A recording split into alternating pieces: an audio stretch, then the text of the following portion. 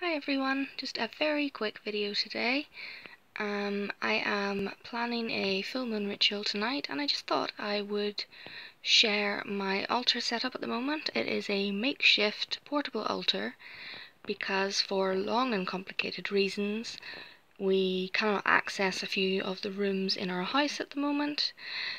So yes, I'm away from my usual altars, so I have just grabbed some things that I can and set it up in this little tray.